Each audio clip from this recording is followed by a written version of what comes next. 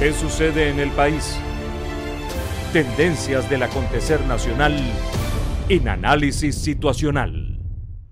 82% de los venezolanos respalda el diálogo entre el gobierno y la oposición.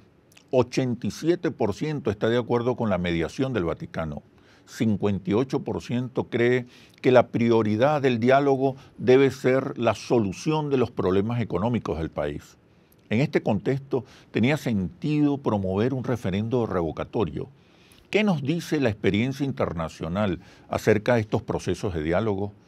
¿Qué se necesita para construir un espacio de reconocimiento y negociación? Esta es la situación que analizaremos a continuación.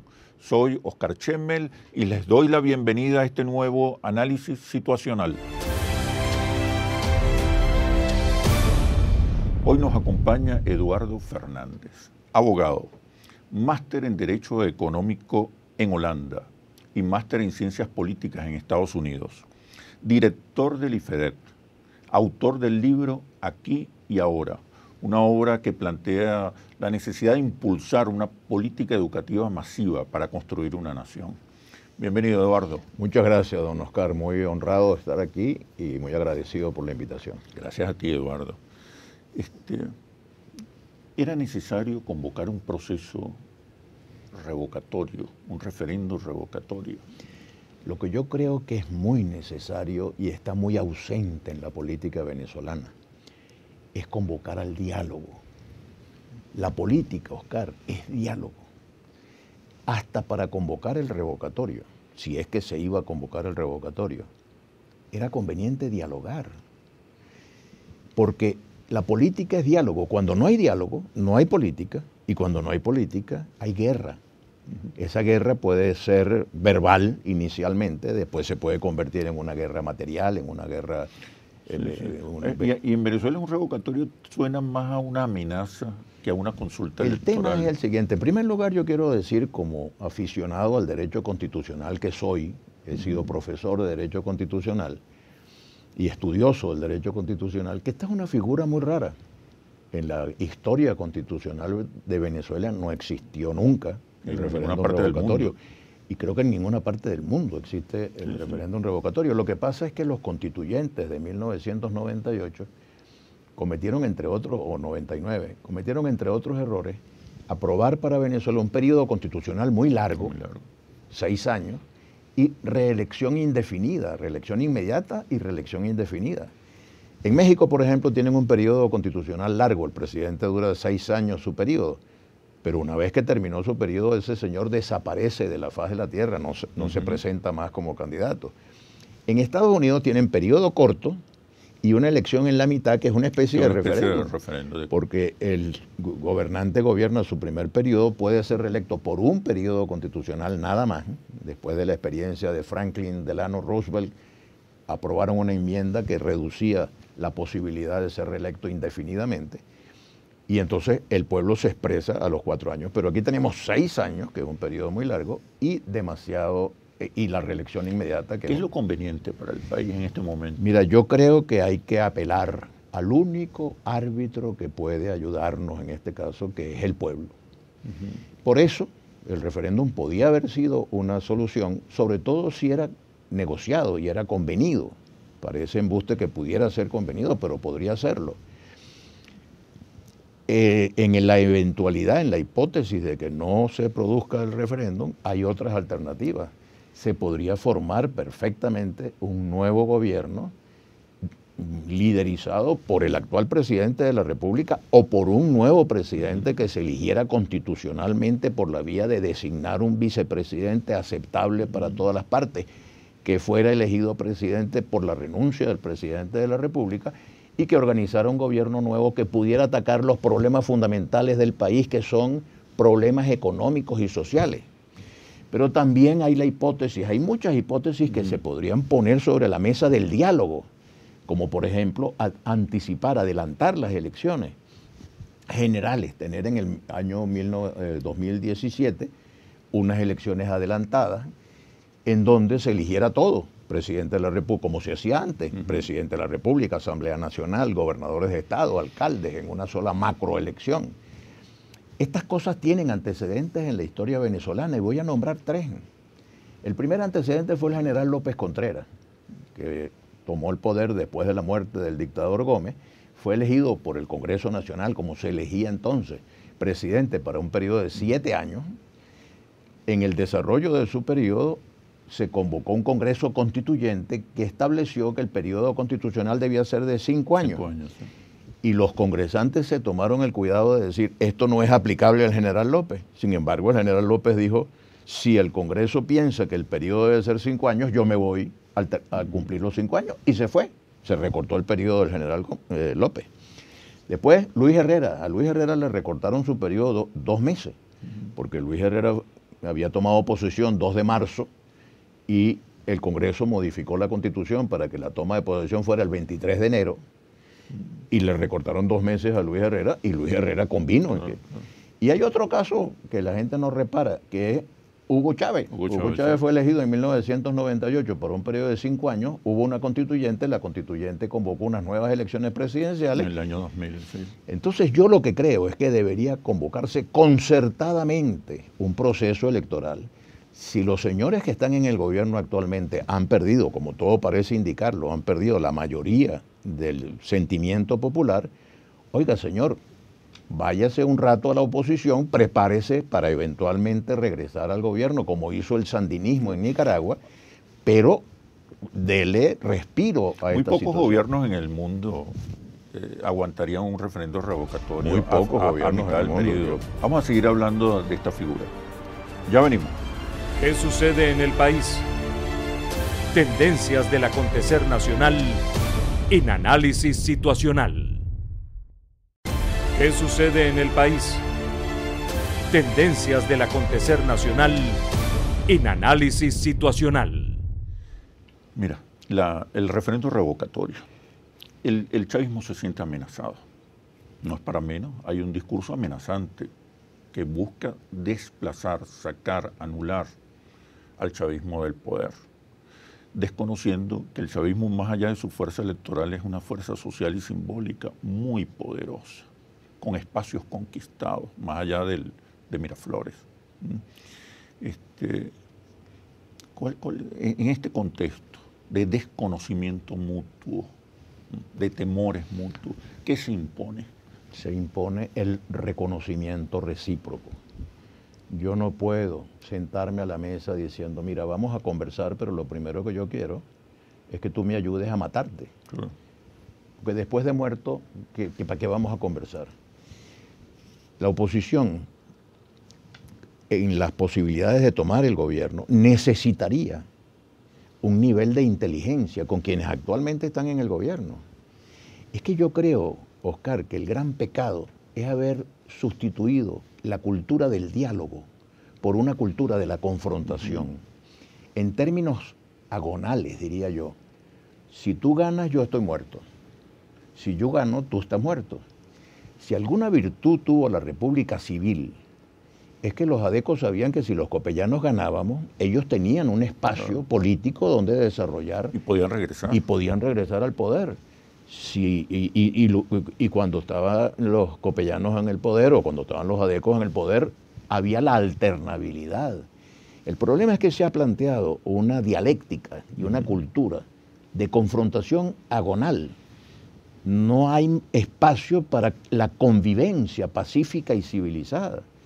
Yo creo que en esto tiene una grandísima responsabilidad el hecho de que prevaleció una cultura militarista. El militar da órdenes y no tiene adversarios sino enemigos. Y en el gobierno del presidente Chávez y en el gobierno del presidente Maduro ha prevalecido una cultura militarista, pero lamentablemente muchos de los líderes de la oposición han caído en el juego de la cultura de la confrontación y entonces ya tú vas a ver cuando nosotros ganemos las elecciones lo que te va a pasar.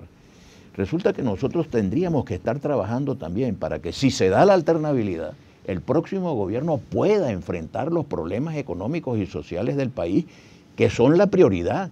La gente venezolana, Oscar, quiere comer, quiere tener comida en la mesa. Soluciones. Esa es la gran quieren soluciones. Y este libro, por cierto, si me permites hacer una no. pequeña cuña, no sé si la cámara lo puede tomar. Sí. Este libro no solamente plantea que buena parte de la solución es la educación, sino que dice lo siguiente: hay muchos problemas en Venezuela, pero esos problemas tienen solución. La crisis económica venezolana no es más grave que la que sufrió Alemania después de la Primera Guerra Mundial. Sin embargo, Alemania se recuperó y es una gran potencia hoy día. Japón estuvo también destruido y se recuperó. Venezuela se puede recuperar. Lo que hace falta es atacar los problemas. El primero, el problema político. ¿Y qué quiere decir eso? Oye, vale, vamos a conversar, porque repito, la política es diálogo. ¿Qué nos dice la experiencia internacional? Me refiero en concreto a España, Chile, Centroamérica. Magníficos los ejemplos que estás poniendo. Yo, por cierto, algún trabajo hice. Allí había una confrontación al lado de Arístides Calván, había heridas. Con Vinicio Cerezo, el presidente de Guatemala, para acabar la guerra civil en Guatemala, con Napoleón Duarte para acabar la guerra civil en El Salvador. Y esos países lograron superar la guerra civil y la gente que antes estaban echándose tiros, ahora están conviviendo en el gobierno. Lo de España fue impresionante. Yo lo viví muy de cerca en España. Sí. Cuando murió Franco, lo que se decía en España es que el nuevo gobierno iba a durar unos días y que venía una nueva guerra civil y una nueva dictadura. Bueno, venían de una historia terrible y fueron capaces de sentarse y hacer los pactos de la Moncloa que permitió que España tuviera una... ¿Qué prevaleció en esos acuerdos? El amor por el país, el poner el interés nacional por encima de los intereses partidistas. Una de las cosas que yo recomendaría en este momento vivamente, tanto a los señores del gobierno como a los amigos de la oposición, es pensar en Venezuela. Venezuela necesita que haya un clima que permita que abordemos la solución de los problemas que están afectando. ¿Es posible ponerse de acuerdo dos visiones en apariencia muy antagónicas? Yo creo que es obligatorio. Yo creo que es absolutamente obligatorio. Es muy divertido cuando oigo que algunos líderes dicen: no, es que no podemos sentarnos con esa gente porque esa gente son unos monstruos. Bueno, la experiencia internacional demuestra otra cosa. Cuando Richard Nixon fue a hablar con Mao Zedong, Richard Nixon tenía muy mala opinión de Mao Zedong y la había expresado, y Mao Zedong de Richard Nixon. Sin embargo, se reunieron y eso fue un hecho que contribuyó a cambiar la geopolítica mundial, a liquidar la Guerra Fría. Cuando los oficiales del ejército vietnamita fueron a París a reunirse con Henry Kissinger, oye, chicos, eran gente que se estaban matando desde hace tiempo y sin embargo se sentaron a conversar. Cuando, por ejemplo, el caso de Mandela, 27 años preso arbitrariamente, y cuando sale, le dicen: bueno, ¿y usted qué va a hacer? Trabajar por la paz, por el diálogo, por la reconstrucción de la unidad en mi país. Yo necesito la unidad. Además, el amor por el país. ¿Qué más hace falta?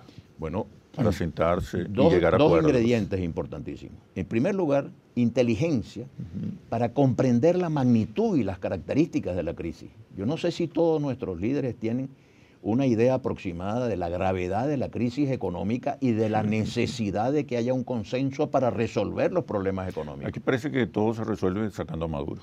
Sí, que se vaya. Y yo tengo alguna experiencia. Hubo una época en que decían: si se va Carlos Andrés Pérez, si votamos a Carlos Andrés Pérez, van a mejorar todos los problemas. No mejoró ninguno, se agravaron todos. Después decían: si se va Chávez, se resuelven todos los problemas. Se fue Chávez y no se resolvió ninguno, sino que se agravaron.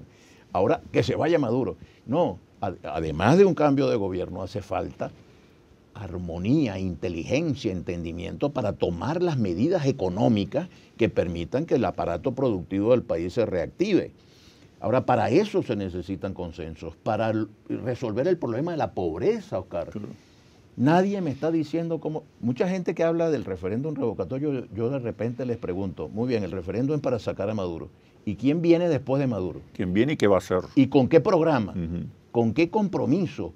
¿Cómo va a unificar al país? Que es la primera necesidad, unificar al país para poder resolver los problemas. Por el contrario, podría quedar una herida mucho más abierta. Un país enguerrillado y un país en franca confrontación. Y un chavismo muy activo, muy cohesionado. Y un chavismo que tiene muchos recursos y que todavía los tiene. Entonces no podemos prescindir del otro. Por eso empiezo diciéndote, lo primero que hay que hacer es reconocernos. El gobierno tiene que reconocer que la oposición en este momento incluso tiene un respaldo popular mayoritario. No es tanto porque la mayoría de la gente esté a favor de la oposición, sino que en todo caso están en contra. Es una gran debilidad para la oposición. Y luego, la oposición tiene que reconocer que el gobierno no está muerto. Y es que no está muerto todavía. A lo mejor algún día se muere, pero lo cierto es que en este momento hay que conversar. Y yo te diría que hay 5 o 6 factores con los cuales hay que armonizar en Venezuela, y lo voy a decir. Primero, con el gobierno. No hay manera de resolver los problemas sin tomar en cuenta que hay unos señores en el gobierno que hay que conversar con ellos. Segundo, la Asamblea Nacional.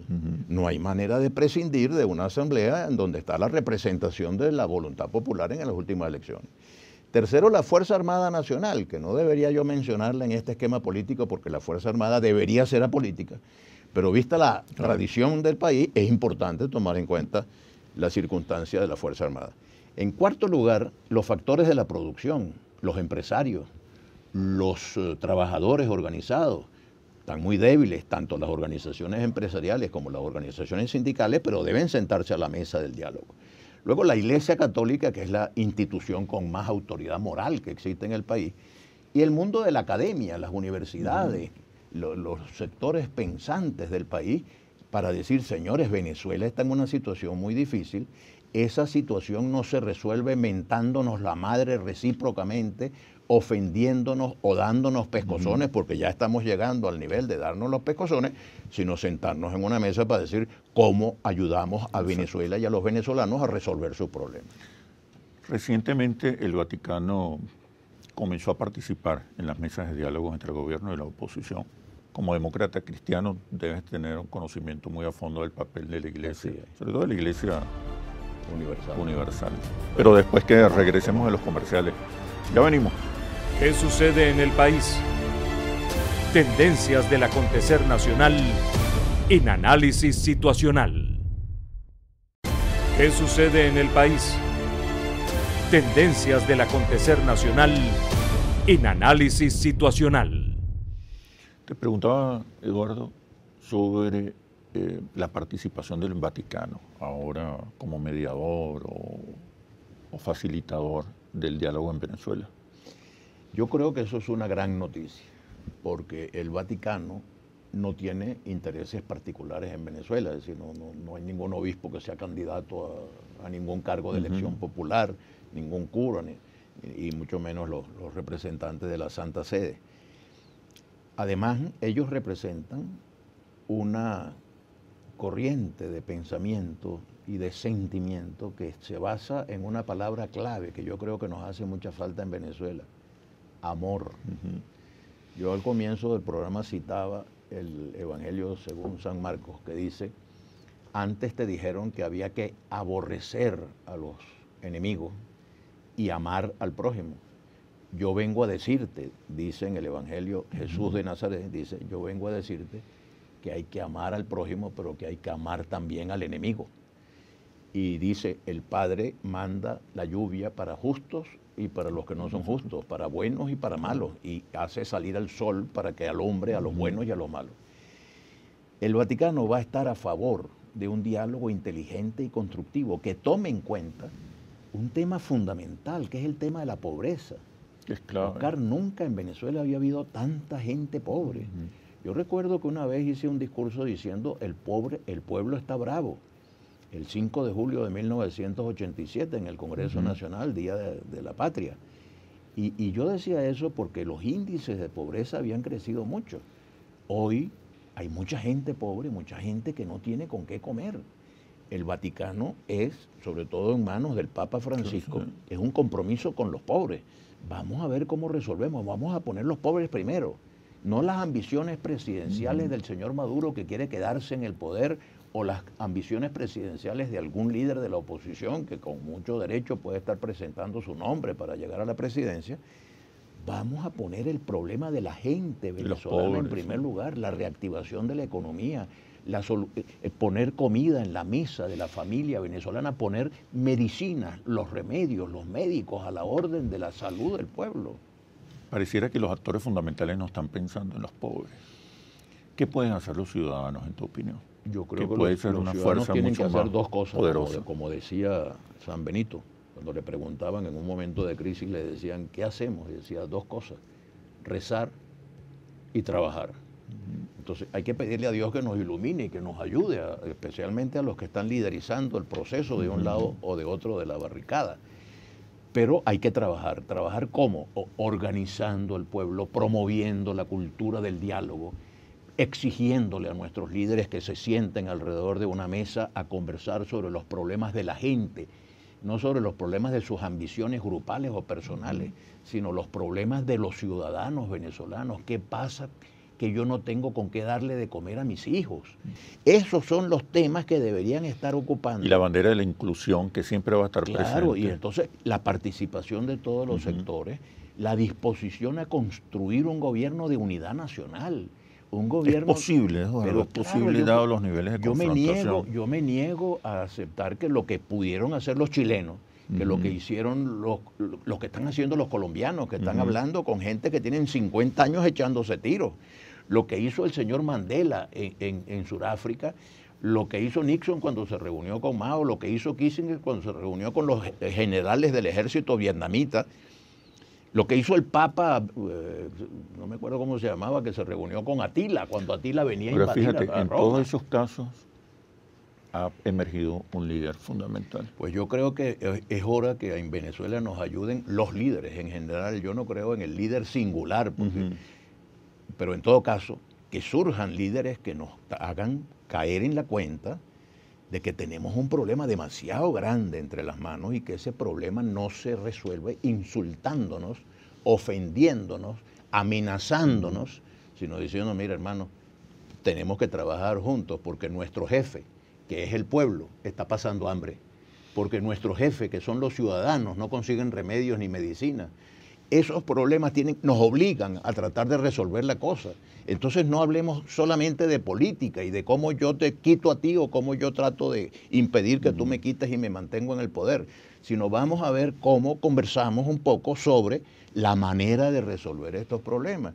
Y yo creo que los venezolanos no tenemos por qué ser menos inteligentes que otros países, ni menos patriotas, porque yo digo, hay que combinar dos factores, inteligencia para entender la magnitud de la crisis y patriotismo para poner los intereses de la nación por encima de las ambiciones y de los proyectos personales o grupales, por legítimos que ellos sean. Bueno, Eduardo, muchísimas gracias por esta reflexión tan importante. Por haberme invitado a este rato de conversación. Muchas gracias.